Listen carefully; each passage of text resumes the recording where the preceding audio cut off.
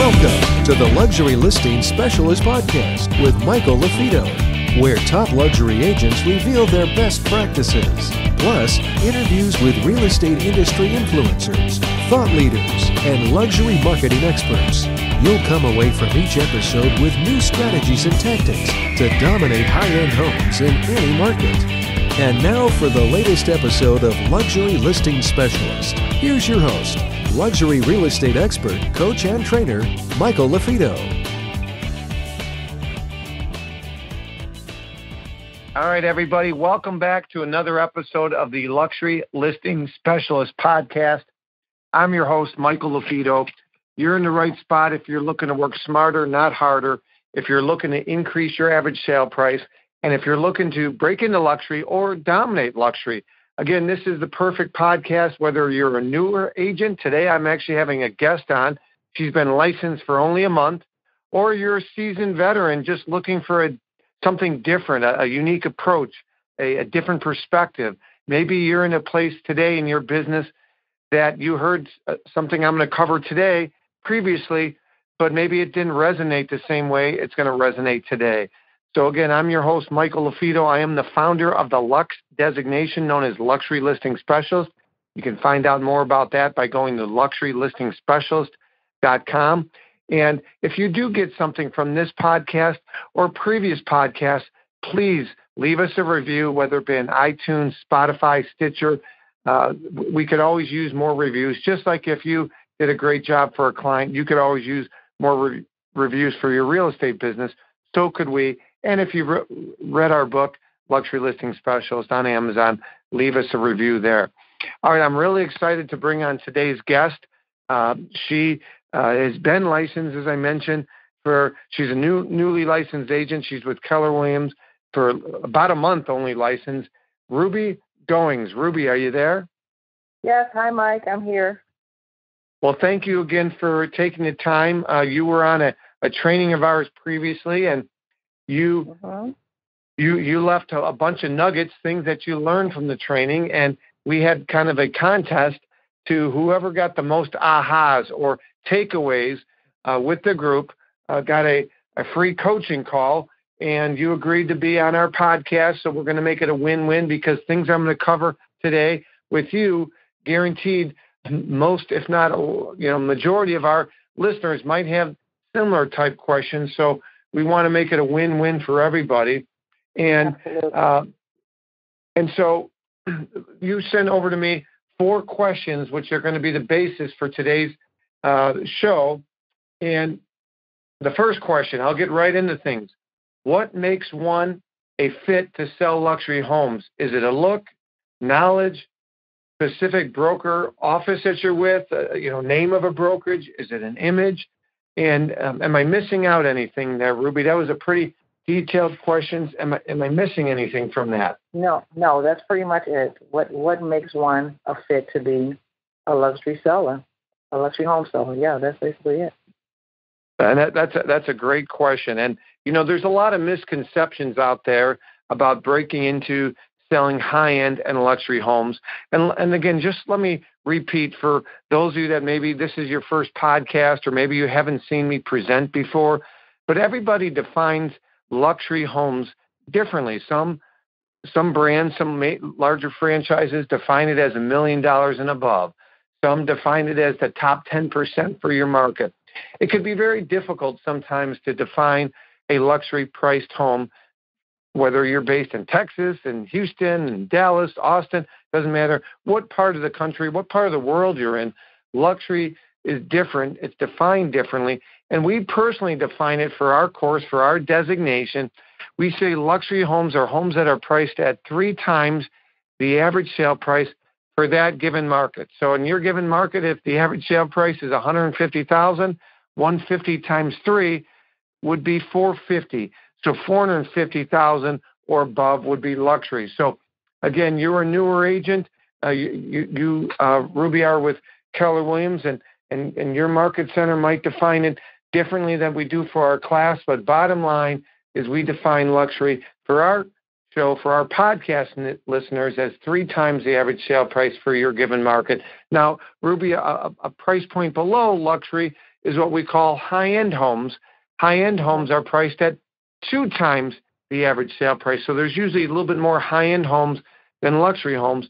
But bottom line, you're on here because you want to hit the ground running. You want to, learn proper techniques and systems now as a newer agent than developing bad habits or developing bad mindset, right? Many times what we're going to be talking about today, Ruby. If I can sell a luxury home, I can sell anything. So why not topping that down? Oh, that's absolutely right. If you're going to sell a home, might as well sell one that's a little bit more expensive. But listen, at the end of the day, I know, Ruby, we've talked offline. You want to help people. You want to help people whether they're entry-level homes, starter homes, average-priced homes.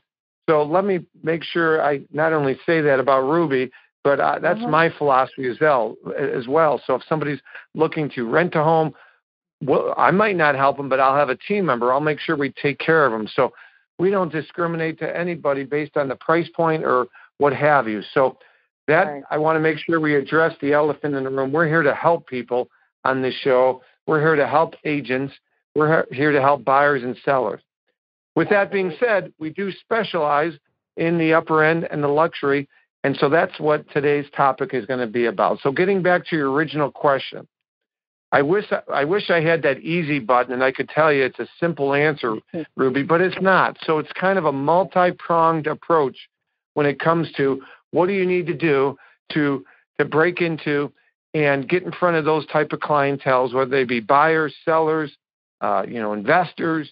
But what do you as an agent need to do to break into and get in front of more of those high net worth individuals? And it's not an easy answer. It takes time, but I'm going to give you some shortcuts as if I got to sell a high-end or luxury home, in the next 90 days, Mike, what would I need to do? And so I'm going to answer it in those terms. Is that fair enough, Ruby?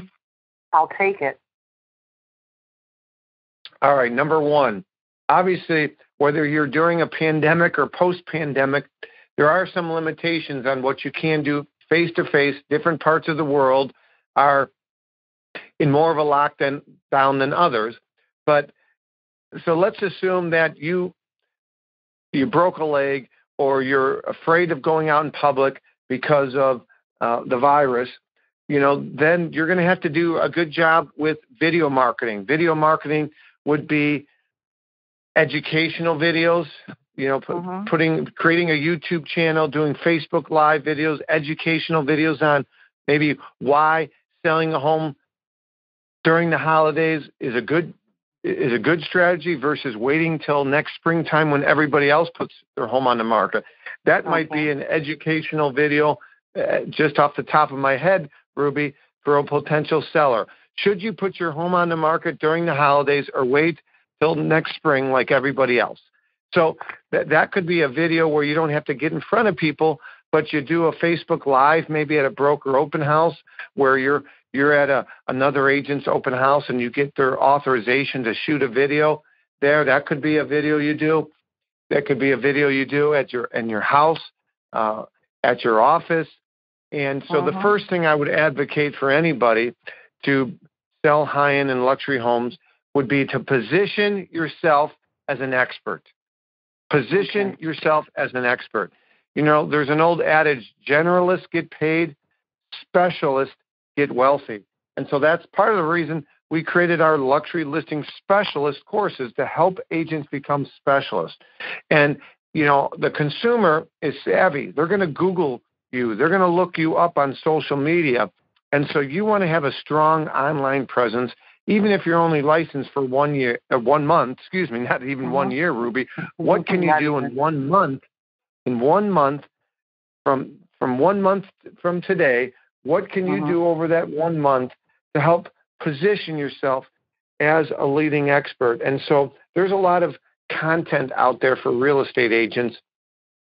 Like one of my good friends over at Keeping Current Matters, for example, the Harneys, Steve and Bill Harney, you can go to trykcm.com/luxury. If you go to trykcm.com/luxury, for only $25 a month, you will become a member, and they will provide you some great content for buyers, for sellers, and then time-sensitive topics. So, for example, in October or November, they release statistics for November based on the National Association of Realtors. So you can take some of the content they provide and just talk about it in a video and use good visuals that they provide. You don't have to create slides. You don't have to create visuals.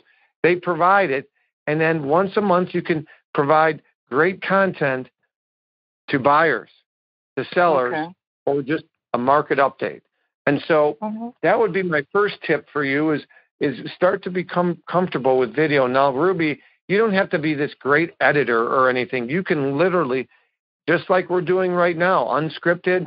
We're not going to edit out a bunch of things here. We're just having a conversational in tone, talking about why, and you're from Clear Lake, why the Clear Lake market? What's the market like in Clear Lake overall? And so that's my first tip for you is become comfortable on video, whether it be you're recording a video at your office, at your home, whether you're doing a Facebook Live video, and you can Google how to do Facebook Live videos, Ruby. It's not. Have you done one? No, I have not. Not that I'm shy. I just haven't had anything that I thought was important to put on there at this time. But I guess this will be it. This would be it. So the other thing you can do, Ruby, is do you know what days of the week in your market that other real estate agents have what you call broker open houses? Do you know what day of the week they have those? The open houses, broker open houses? I'm thinking it's during the weekday, if I'm not mistaken. Yeah, correct. So the broker open house is usually weekday, and then the public open houses are usually weekends. On the weekends, absolutely. So let's just, for the sake of this conversation, say Thursdays in your market center, because you can find out. You can ask somebody at your Keller Williams office, or and they can tell you. But let's just say next Thursday there's a couple broker open houses in your area, and particularly in the price points that are on the upper end. So you might have to go to where the business is for those upper end and luxury. So I was coaching an agent out of the Orlando market, and her average sale price was lower than she wanted to be. So she had to drive a couple towns over. She had to drive 15 to 20 minutes and attend other people's open houses in that upper price point, and that's okay. You might have to go to where the money is, so to speak, and go to some of those upper end markets. When I broke into luxury here in Chicagoland, I had to go to an office. I physically hung my office that was 45 minutes away, and then I joined the Chamber of Commerce over there, and that's going to be another big point I'm going to suggest for you. And again, during a pandemic, there's not as many in-person events than there are when things are normal, but you would probably join a chamber in one of those marketplaces, in one of those towns, in one of those communities that is known for a lot of upper end and high end homes. Okay. Does that make sense? So you go to a chamber, you network with other business people, you let them know what you do. And I've never met you, Ruby, but I've talked to you a couple times now on the phone, and you got a very nice demeanor about yourself. You carry yourself. You're absolutely welcome. You carry yourself as a very trustworthy woman, and those are great qualities in a real estate agent, and they're even more important qualities when dealing with high-end and luxury homes. So you have the foundation, Ruby, which is, you can't teach that. There's some people that are. I had a former gentleman that was in my office, and he came across as a salesman, and he rubbed people the wrong way, and he kind of just couldn't be trusted, and so some people are that way, and you can't, unfortunately, take spots off of a leopard or stripes off of a tiger. They're a certain way. And so you have that foundation, and a lot of our listeners have that foundation that takes you're trustworthy. I want to share with you a quote from a Nobel Peace Prize winner, and he's written a lot of books as well, named Daniel Kahneman. And and this is great for all the listeners. Daniel once said, people would rather do business with someone they like rather than someone they don't, even if that likable person, again, hear this second point here, even if that likable person is offering a lower quality product or service at a higher price. So let me say that again. I'm going to repeat that. People would rather do business with someone they like rather than someone they don't, even if that likable person is offering a lower quality of product at a higher price. Now, of course, I teach agents to offer a higher quality product and service, and then you don't have to lower your fee, okay? But people would rather do business, be likable, right? Theodore Roosevelt, former president, once said, people don't care how much you know until they know you care. People don't care how much you know until they know you care. You can be the smartest person in the room, but if you're not likable, then you're not going to build rapport. Your conversion rate is going to be low. But if you're a likable person and you attract people with honey and you're nice, you might not have the best website. You might not have the best track record, but you will convert. So I want to get back to your original question. Your original question is, I'm new, I'm only licensed. What can I do?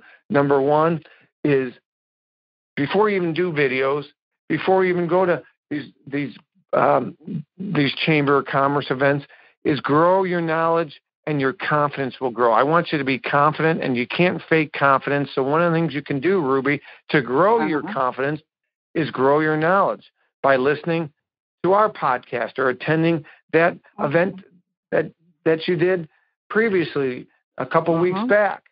Okay? There's a lot of great Zoom trainings out there. There's various Facebook groups. You can read books. There's stuff online. Okay? Grow your knowledge and your confidence will grow. That's number one. Number two is, when you're confident, then you start creating educational videos, or you go to the chamber events and you start networking people, because if you're confident, you believe in yourself. If you believe in yourself, you step out of your comfort zone. If you step out of your comfort zone, that might mean for you going to a chamber event 20 minutes away. That might be going to a broker open house for a price point of a home you've never stepped into, let alone list, let alone ever sold. And that's okay. Okay? That is really where the magic happens, Ruby, is you want to step out of your comfort zone. Okay? Now, that might sound great. Okay, Mike, well, that's great, but give me some examples of stepping out of your comfort zone. Well, that brings me to the chamber. That brings me to looking at next Thursday's, using that as an example, next Thursday's list of broker open houses. Okay? So let's just say I'm just going to throw out a price point. Have you ever been and I'm surprising you, you're not prepared for this question. Have you ever been in a $2.5 million home to your best of knowledge, Ruby? No, only online. Only virtual tours, and I can't wait to be inside of one. All right, so let's just use 2.5 for this example. Let's just say next week there's a $2.5 million broker open house. This would be a perfect example of you stepping out of your comfort zone, because you've never stepped in the home. And I don't want to happen to you, Ruby, what happened to an agent in Atlanta. You see, a year ago, I was at a conference in New York. It was an Inman conference in New York. Every year I go, and somebody introduced me to someone and said, oh, she's a top agent in Atlanta. Oh, and Michael's a top luxury consultant. He's got this designation, written books. And we started talking. And shortly after we're talking, she said, man, I wish I would have met you a few months ago. She said, I had the opportunity to list a PGA golfer's home. It was for sure, because it was a referral, so it was like really mine to lose. And it was a $10 million home. But I didn't go on the appointment because I haven't sold anything above X. I forgot what X was, but she told me, just call it 2.5 million or a million. And I was worried that they were going to ask me about this, and they were going to ask me, and the what ifs. She was what ifing. She goes, what if they ask me this? What if, what if, what if? And so I know there's a lot of our listeners that what if themselves as well. And so I don't want you to what if yourself. And so part of the reason you grow your knowledge and your confidence grows, Ruby, is when you step out of your comfort zone. And so if you go on that next Thursday, that broker opened on that $2.5 million listing, or excuse me, that somebody else's listing, you'll walk through it and you'll look and you'll see materials that you have no idea. Is that a limestone fireplace? What kind of wood is that? I have no idea, and that's okay. But you'll kick the baseboards, you'll open the doors, and guess what? It's still at the end of the day, it's a roof, and there's a bedroom, and there's multiple bedrooms. Yeah, there might be an extra 0 on the square footage of homes that you're used to, but guess what? It's still a house. And it comes back to that Daniel Kahneman quote. People want to do business with someone they like and they trust, okay, like Theodore Roosevelt and Daniel Kahneman said. And so be likable. You'll walk out of there maybe overwhelmed, but you also have a little bit sense of confidence saying, heck, if they interviewed me, I would be honest with them. I haven't sold any homes above X, Mr. Seller or Mrs. Seller, but you know what? If you want an agent with high integrity that's going to have a great work ethic, and I have a lot of resources at my brokerage, you're with Keller Williams, but fill in the blank. I don't care if it's Douglas Elliman, Coldwell Banker, RE/MAX, fill in the blank. Okay, we have a lot of resources, and we will make sure that we do everything possible to get your home sold. And so I'm giving you a couple scenarios, Ruby, but if you did have that opportunity to go on a big appointment, you probably would want to bring a seasoned veteran agent from your office, maybe a luxury agent from your office, and watch them work. And you could pay them a referral fee. You know, hey, you come on with me, I'll let you co-list it. Or maybe you let them be the listing agent and you take a 50% referral fee and you learn from them. Like you're an apprentice. Hi, it's Michael LaFido here with a quick break from the podcast. If you are committed to increasing your average sale price and you want to work smarter, not harder, then you want to visit LuxuryListingSpecialist.com for more information on the Lux designation along with some free resources. And now, let's get back to the show.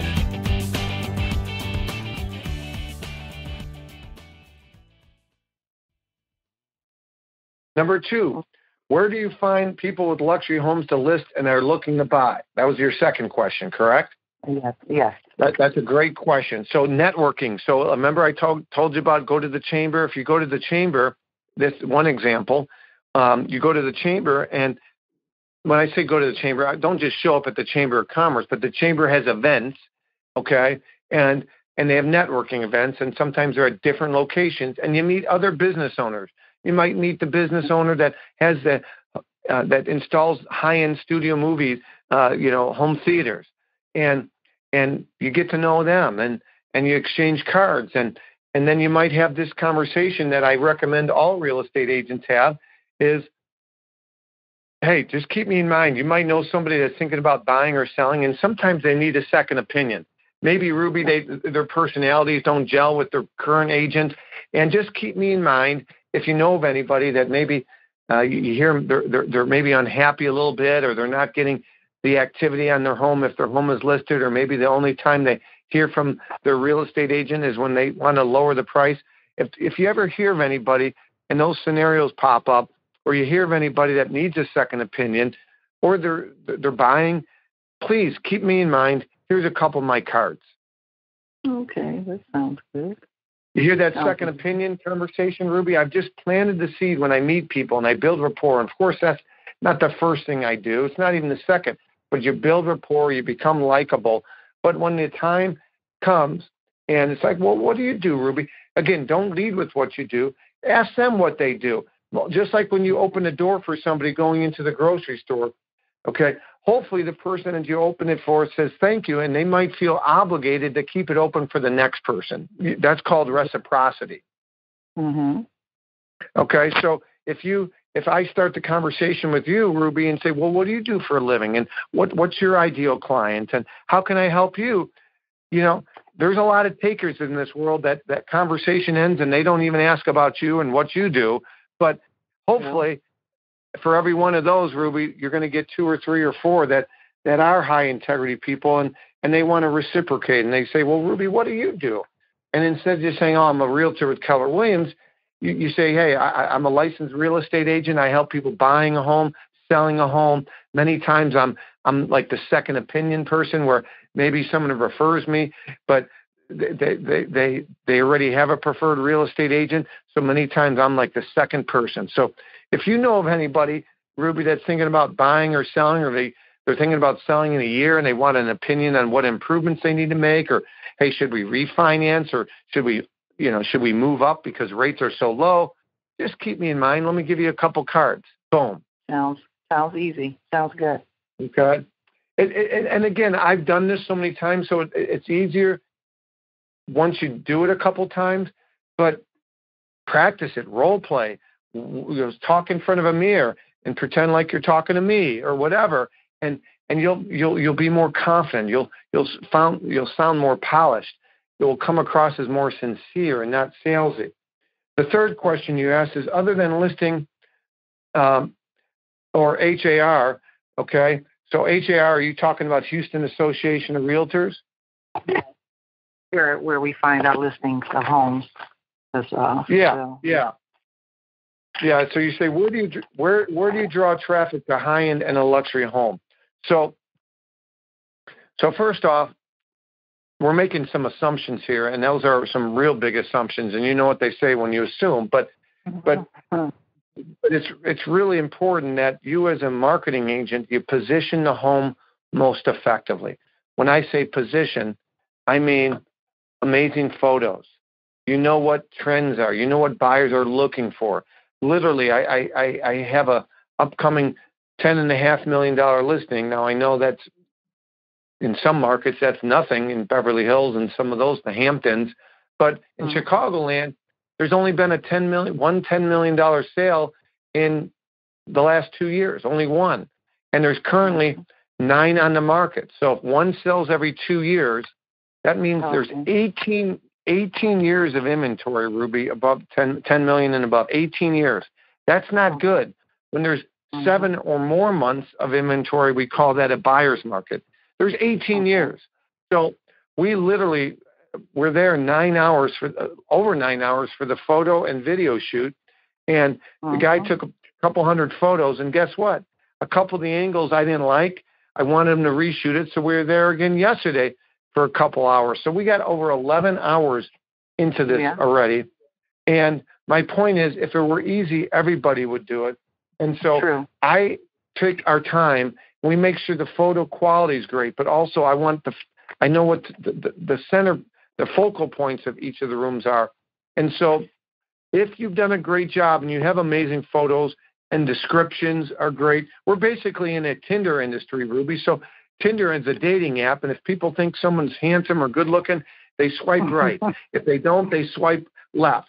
Okay, I'm married happily, but I have a buddy that's single, and he's filled me in on this. So my point is, we are in a Tinder industry for selling homes. If people like a home, they'll swipe right. They'll know right away. If they don't, they'll swipe left. So you got to have amazing photos. That's even more important than description. But assuming you have all those things, then how do you get it properly exposed and to the right demographic? Well, you really got to work with title companies and your local real estate board and your local MLS to try to determine where buyers are coming from into your market. In other words, what feeder markets, we call those migration patterns, or feeder markets.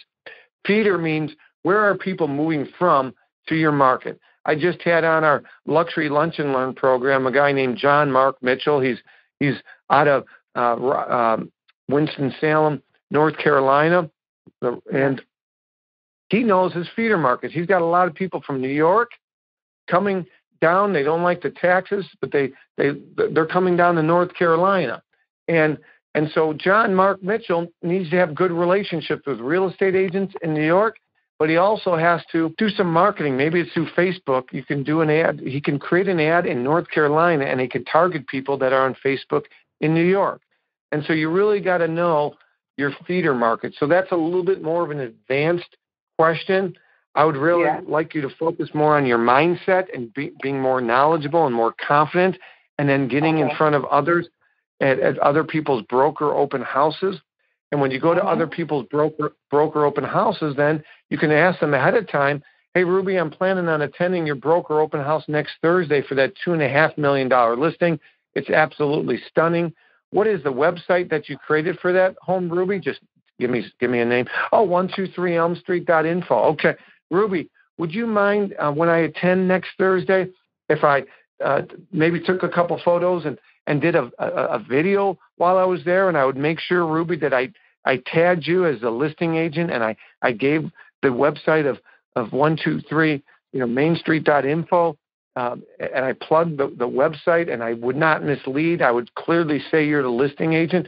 Would you have any problem if I did that? My goal is, Ruby, to somebody in my database says, oh, that's a cool home, I'd like to see it. I'm hoping I can bring you the buyer. Would that be okay, Ruby?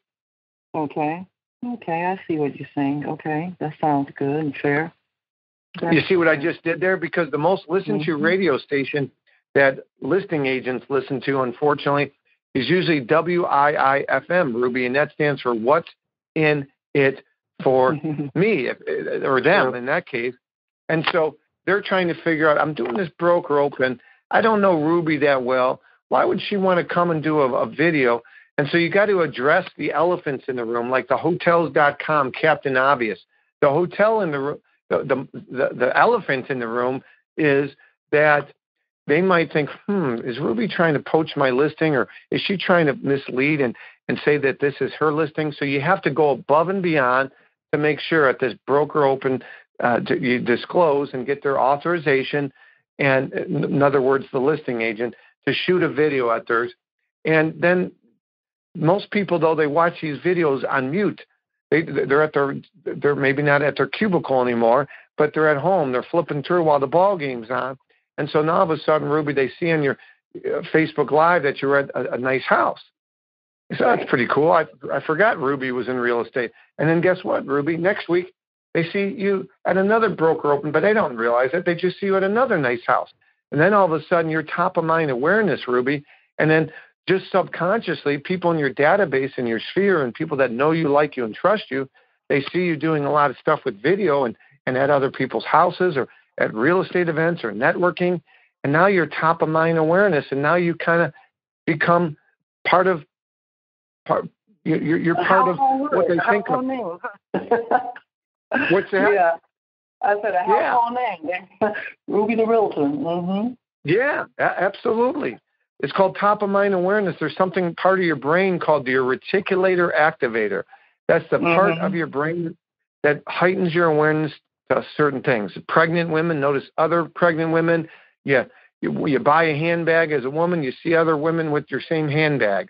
You know, you drive a certain car and you see that car all over the road. Well, you want other people's reticulator activators on when they hear someone thinking about buying or selling real estate in your market center area, that guess what? Ruby Goings is top of mind awareness. Like, I see her all over the place. How's that sound? That sounds great. That sounds like a plan. I'm writing all this down. Yeah, and we're going to record. We're recording this, so you can listen to it as many times as you want. And like I said, if you guys are getting something from this, please shoot us a note. My email is michael@marketingluxurygroup.com, michael@marketingluxurygroup.com. Leave us a note. If you're listening to this, leave us a review. We could use more 5-star reviews. We're trying to raise the bar for the industry. I'm trying to help Ruby, but I'm not just talking to Ruby. I'm talking to all of you that might have similar type scenarios, similar questions. You could be a licensed agent for 20 years, but you've never gone on that $2.5 million listing. I want you to break down those barriers. I call them limiting beliefs. You know, Babe Ruth once said, never let the fear of striking out, never let the fear of striking out, prevent you from going up to bat. So in other words, many people, they never get out of the dugout, Ruby, because they're afraid of striking out. And what will others say? Well, guess what? If I strike out, my mentality is, man, the next time up, I'm getting a hit. I just got done coaching my kids baseball, Little League Baseball, literally. It's my 5th and 4th grader, and they won the fall ball championship. They upset the number 1 undefeated team. And we have one kid on our team that didn't get a hit all summer and all fall ball. We played over 20 games. The guy never got one hit. And the last night before our championship game, his name is Elijah. The last night before our championship game, we made sure every kid on the team got up to bat and got a hit off of a pitcher or the coach. If the pitcher was struggling, the coach pitched. But we want every kid before the championship game, the night before, to get a base hit, to hit the ball at least, to grow their confidence going into the championship game. And this Elijah, it was the longest at bat. It probably was 15 minutes for one kid. Kids were getting ornery. But every time he missed, I was like the little engine that could. I was not pitching, but I was off to the side. I say, you're going to get a hit. You're going to get a hit. You're going to get a hit. I just plugged that in his head. He's going to get a hit. He's going to get a hit. And then he finally got a hit. Well, we need that just like that little engine that could too, Ruby. You need that and I do. I'm going to get this next listing. I'm going to get this next buyer, and we got to build ourselves up because guess what? You hang out with 9 negative, dead broke people, you're bound to be the 10th. So we need to surround ourselves with positive people that are going to support you, Ruby, and are going to build you up and you build others up, okay? Yeah, Mike, that's pretty good. I mean, the only way that you learn whether or not you can hit that ball is if you take a swing. And if you never take a swing, you don't know if you're going to get a hit. So I'm going to start swinging.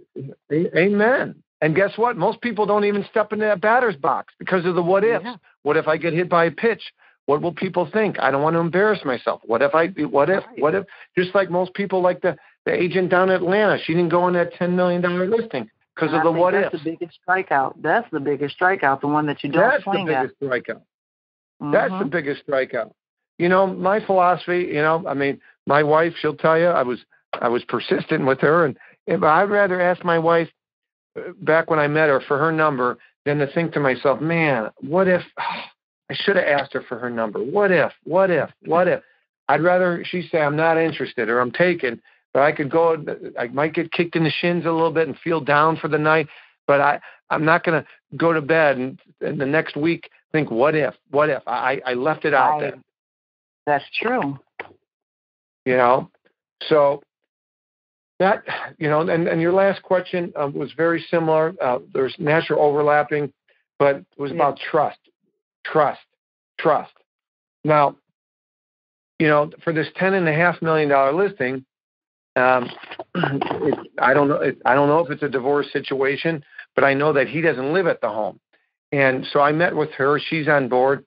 He asked me for 5, I guess, basically raving fans, people that I've helped that will talk highly of me.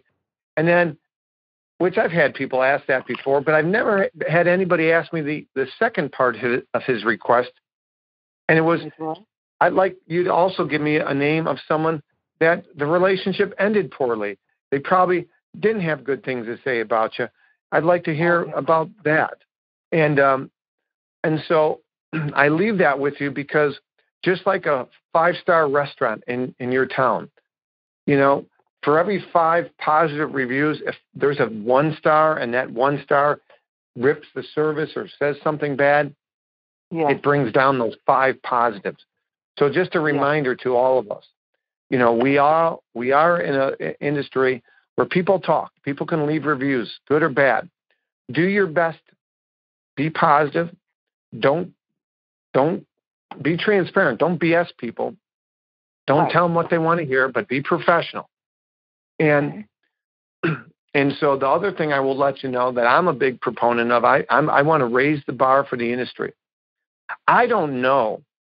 Michael Jordan there was a great documentary on him called The Last Dance, and they talked to him about why he never talked politics in The Last Dance, and he said because Republicans buy sneakers too.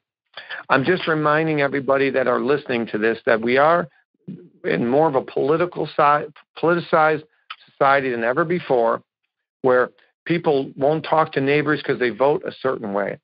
You be you. Yeah. That's all I can tell you is you be you. But I will tell you, we are in an industry where you might have to bite your lip a little bit and not be as open about your political or religious thoughts because Democrats buy big houses and buy small houses. Republicans buy big houses and small houses.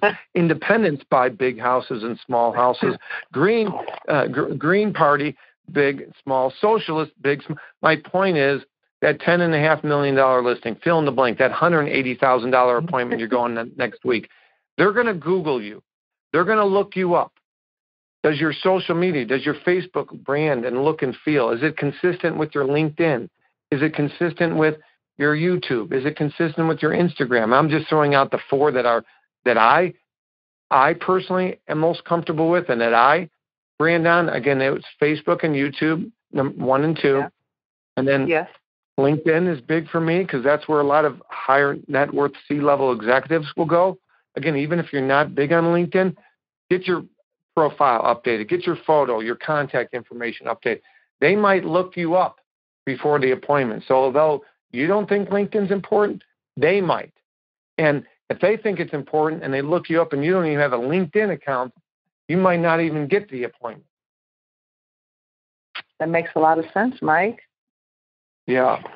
Well, I appreciate it. And again, if you have those questions, others do, to review.